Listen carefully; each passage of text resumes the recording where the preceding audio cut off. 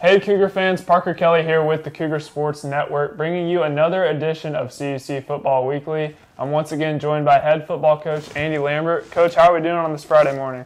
Fantastic. Yeah, beautiful Chicago September days, right? 70, what's it been, like 70 the whole week pretty much? Yeah, a little bit cooler. The weekend's finally upon us. Yeah. So the Cougars traveled to Oberlin College last Saturday, and the second half comeback ultimately fell short.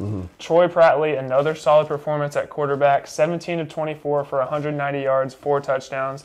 Those 4 touchdowns are career high for him. How would you say he's done leading the charge of the offense in his junior season? Yeah, we talked about him a little bit maybe the first week, and just having the two returning quarterbacks who had fantastic camps, So, and you've seen Troy's transition. I mean, I think his passer rating or his pass efficiency is like over 160. So he's put together 2 really good games, and we actually met with him yesterday just kind of as a check-in, a formal sort of meeting. We talked a lot about his improvement, and just not coming from a throwing offense in high school, and then, he gets a labral tear late in his freshman year. He's coming off of that surgery last year. So, he obviously has put in a lot of work to get himself in a spot to throw the ball like he has. So that's the first. And then, just being, who he is, just a quality guy. He's, super achieving in the classroom. And so, yeah, it's been a pleasure to see him kind of move into that role this year. Yeah, he's definitely put in a lot of work coming back from a shoulder surgery. Yeah. Not easy. Yeah. I also wanted to give a shout out to Devin Bledsoe, 2 receiving touchdowns, the first receiving touchdowns of his career.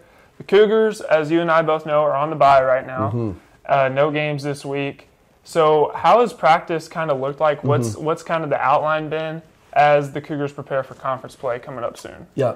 Well, we were just talking about the bye week, before we went on air here. And so the last 2 years, it's been late. And so we've only had 2 games left in the season. So that's a little bit different, I think, tactic when you go into that. And so, this year, it really fell really nicely. I mean, we'll see how we come back and play, in the next couple of weeks. But, 2 non-conferences, try to get a feel for who can play and who, what our personnel is going to be. And then you can really practice that kind of after we settle in on some of those things. So we practiced against each other, 1s and 1s, and our 2s and 2s, and with really good pace and rate this week. So, I had a blast, and I think it was a lot of fun for the guys. We're taking today off, which is great, and hopefully then some guys will be able to go home and catch up on some home cooking. Yep, I know a couple guys are back home already. Yeah. But the Cougars have a big one coming up next Saturday as they travel to Benedictine University. You and I both know a lot about this rivalry, what it kind of means.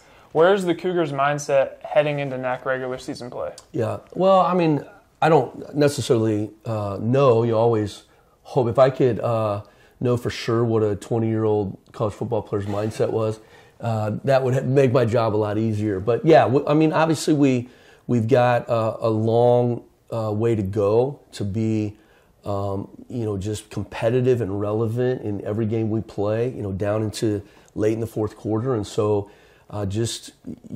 coming back and competing, I think it's, there are different rivalries and some, for me, coming in new, I don't have those historical attachments to rivalry. So it really is a situation where we just got to play the next game, as it comes to us. Last year we, played so well against Benedictine, and then we played the opposite the next game. So we're really looking for consistency, I think with our team right now. And but we love the matchup, and we're looking forward to, being able to go play there. It should be exciting. Coach, thank you for coming on today. Yeah. Enjoy the rest of your bye week. I sure will. Thank you.